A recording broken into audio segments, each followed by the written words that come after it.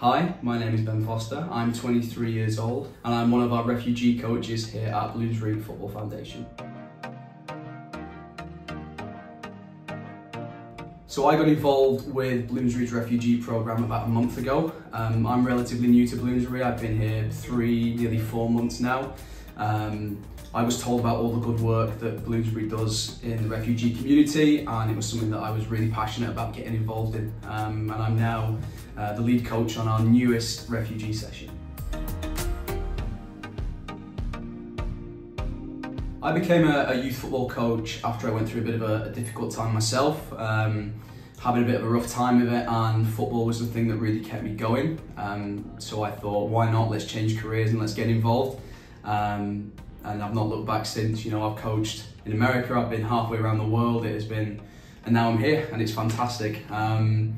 I think the thing that I love most about coaching youth football is seeing young people really come out of their shells, seeing their love and their passion for the sport.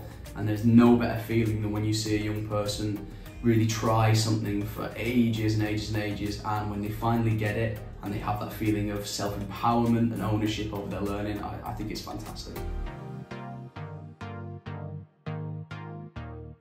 I think it's really important to understand that these young refugees and asylum seekers have no control over the situations that they find themselves in.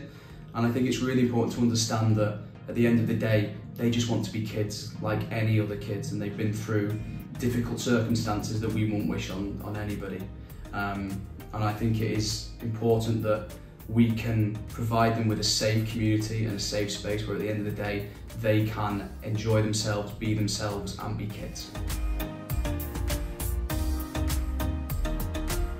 I think it's really important that we can provide them with a safe, inclusive social space where they can come once a week, twice a week, whatever it might be, where they can really kind of have fun, get involved in sport, get involved in football, and improve their skills, and somewhere where they can feel safe and improve their mental and their physical health as well. Through our workshops, we looked at the journeys that a lot of our young people have taken, their backgrounds and the difficulties that they've faced. We also looked at emotional intelligence and how we can create a safe community that they feel welcomed at and that they can really be a good part of. I think it's been really beneficial for us to learn about the journeys and the background that a lot of these young people that we work with have taken. It's been really beneficial in helping to give us the tools that we need to create a really inclusive and welcoming environment for these young people. And I also think it's been helpful in terms of teaching us how to best support these young people through any difficulties and any trauma that they may be facing.